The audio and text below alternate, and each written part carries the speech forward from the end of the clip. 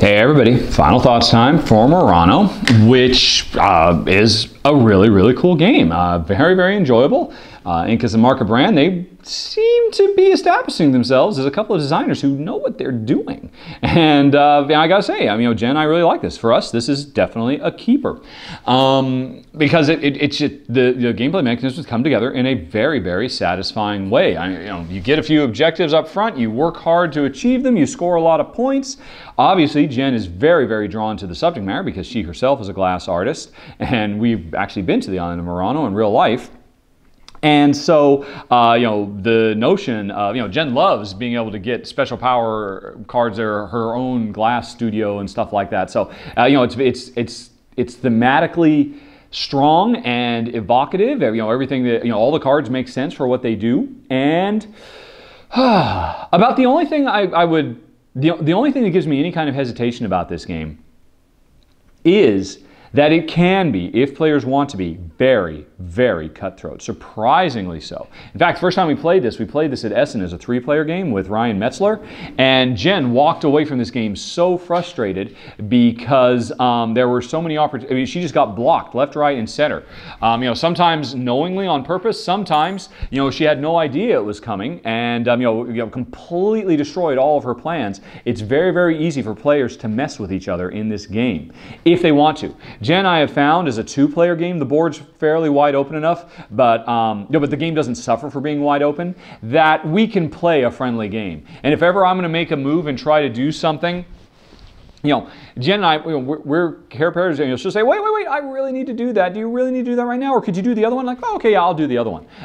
We found that unlike some games where, if you're not playing super aggressive, you're really kind of not playing the game the way it was meant to be played. Here, the game feels like, even though it's so, cutthroat, that we aren't really missing out, because every time you move one of these gondolas, so many opportunities open up. There's such a cascade effect as the space behind it and the space behind that and the space behind that suddenly becomes interesting and viable. That that it's reasonable to say, okay, well, I'll build at that spot and that spot because I know you need it really bad. And hey, you know what? If I build at this spot, it'll do this other really cool thing for me. That's really a nice thing. Often, when we find a game that, well, we really like the game and we don't want to play it cutthroat, but then suddenly the game just kind of falls apart. The systems don't work anymore because it was designed. It was because if you don't make your cutthroat moves, you're making actively bad moves. You're making poor decisions. In this game, if you don't want to go cutthroat, it's still a good decision because there's still equally valid reasons to make the nice move instead of the mean move. There's also, interestingly, there's a lot of potential for randomness in this game as well, because a lot of the times drawing the right palace or the right shops, like, oh please, oh please, oh please. But the game is great in that it lets you mitigate that by paying for it. If you want to guarantee you get the shop you need, just pay $2 extra and you can guarantee it. The same is true for streets as well. I talked about it a bit in the extended, where you can get in a situation where, oh, I so desperately need a blue, oh, a gray, You can mitigate that too, because when you build, you can build up to 3 tiles. Well, crap, you didn't get the street you wanted? Well, draw another, and hopefully you'll get that blue you need. Another gray, that's ridiculous. And put it off on some other island, and then come on, 3 times the charm, and hey, I got the blue I needed, hooray. And now, unfortunately, that means my entire turn was spent just building streets, and I didn't actually get to build any buildings, but the important thing was I was able to build that blue street where I needed it, and so I'll be able to complete that objective. So, I think the game has a lot of fun, very nervous. And, plus there are so many objectives in this game and so many interesting powers.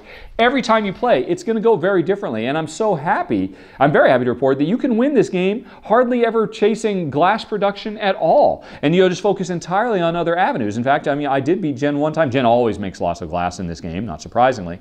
But, there are a lot of valid paths to victory, a lot of valid strategies.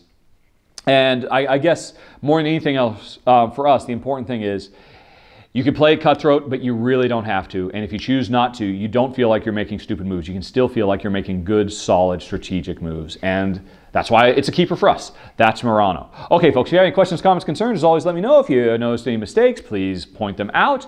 Unless, of course, they've already been noted, in which case, don't need to point them out because Paulo already caught them, as he usually does.